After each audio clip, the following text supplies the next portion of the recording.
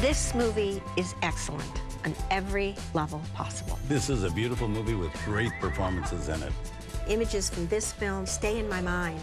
I think it's just almost like a perfect movie. It is definitely an essential.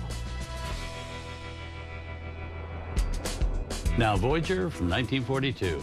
It's a wonderful, unconventional love story at a time when most love stories were very conventional. Now, Voyager is somewhat the personification of the era. One of the great moments of film is when she is revealed. You see every shade of Bette Davis in this film.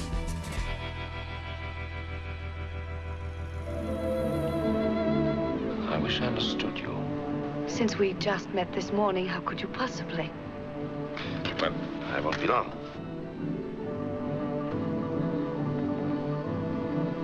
He wishes he understood me.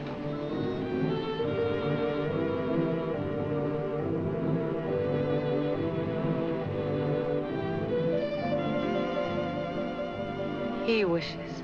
First, I have to ask you a question, Yeah. because I don't know this about you. What? Are you a Bette Davis fan? You know, I am. You notice there was a sort of qualified pause. note to it. There was a a pause. note. I very much am, but you also have to recognize, and obviously you do, is that she spanned so many eras of acting styles. Right. And there was an era of acting style that took place in the heart of the 40s when she was, you know, at her prime.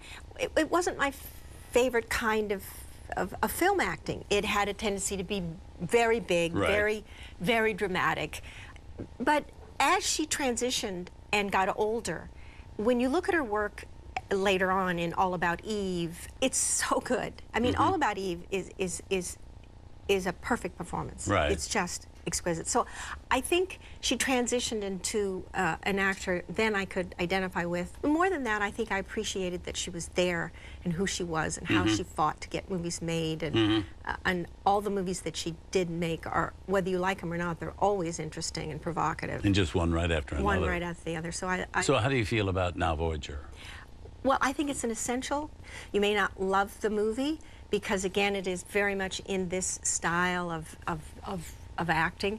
Bigger than life acting. Bigger than life, but it's wonderful. It's a wonderful, unconventional love story, which at the time most love stories were very conventional. It's dramatic and it works, and the movie is thrilling. Yes. I think it's such an essential Bette Davis because it shows all the aspects of her, where she can be the neurotic, you know, overweight Aunt Charlotte, My mother doesn't approve of dieting. and then she's the glamorous one, soft-spoken. I thought that men didn't like girls who were prudes. She could be tender. Yes. She's got these wonderful scenes with Gladys Cooper playing her mother. Yes. Where she's very, you know, very strong and forceful. I'm not afraid, Mother. You just see all shades of her. Yeah. And I like the story. It's an interesting story. It is. It Yeah, is. It's a and very complicated story. The fact it holds up so well all these years later. Yeah. Because that was another world, 1942. Yeah. Well, that's what you do for us, though. That's what this show does for us. You know, you show us the worlds that we think are long gone, but Yes. then when we see them, we realize how much we relate to, you know, all those years ago. Right. So let's see the movie. Okay. Here it is. Here's Bette Davis doing what she does best, captivating audiences past and present. 1942, also with Claude Rains and Paul Henreid, Now, Voyager.